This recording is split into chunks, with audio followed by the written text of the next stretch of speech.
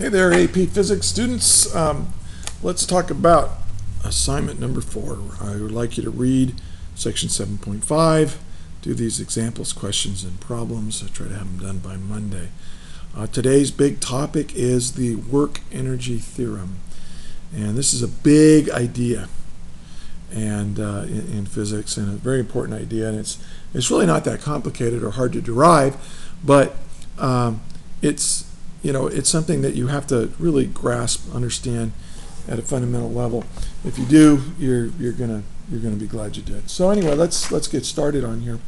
What we're going to do is we're going to look at the work done by a net force acting on an object, and then we're going to see what the result of all that work is going to be. And we're going to call that result, by the way, a change in kinetic energy. Now let's take a look at a real simple situation. Here's some massive crate. It's on a horizontal flat plane. And I'm going to apply a force to it like this. I'm just going to call it F for right now. And this force is going to be a constant force. And it's going to make this thing go some displacement delta x.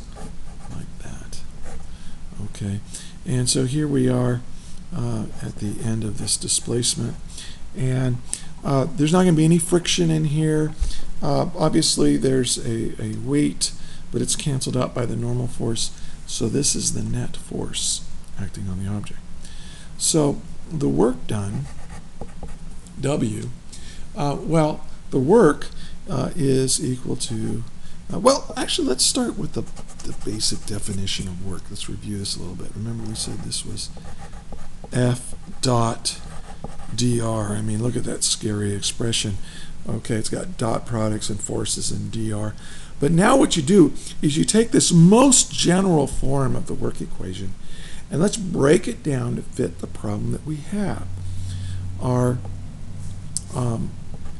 force is a constant. It comes out of the integral. And notice that the force is in the x direction, and our displacement, the sum of all of our dr's, if I add up all my little dr's, it's just delta x. So what happens is that this integral, which looks so fancy and scary, is just the force times the displacement. Okay, and that's the work done. Well, now if we think about this in terms of kinematics, we know that if I look at this and say, well, let's draw a free body diagram of this guy. Okay, there's the weight pulling it down, there's a normal force pulling it up. Who cares about those because they don't really do anything. But here's our net force. This net force, okay, this force is the only force that's causing any acceleration, is equal to ma. So what I can do is I can substitute ma into that expression right there. Now, why would I do this? Well, you'll see why in a second. So the work done, now this is the work done by the net force. This only works, I mean, this derivation is only true if the force being applied to our object is the net force. So the work done by it is going to be ma, that's our net force, times delta x. Well, now let's see what we're going to do. What I want to do is get this expression for work in terms of the result of doing work. And the result of doing work is that this thing is going to be moving. See, let's say it has zero velocity right here, or v naught equals 0. It's not moving. So the result of doing this work, we can tell that this thing's going to be hauling. Okay, I've done force, it's accelerated that mass, and so it's moving, and that's the result of doing this work, is the motion in that object. So I want to get this in terms of that. Well, some smart person figured this out. Well, v squared equals v naught squared plus 2a delta x.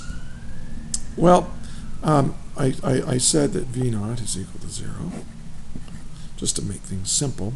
Didn't have to be 0, but we're going to make it 0. And then I'm going to solve this for delta x. So now delta x is equal to v squared over 2a. And now what I can do is substitute this into here. And so the work done by this net force is going to be equal to ma times v squared over 2a. Now look what happens. The acceleration cancels out. So the work done is going to be equal to 1/2 the mass times the velocity squared. Now this is really important.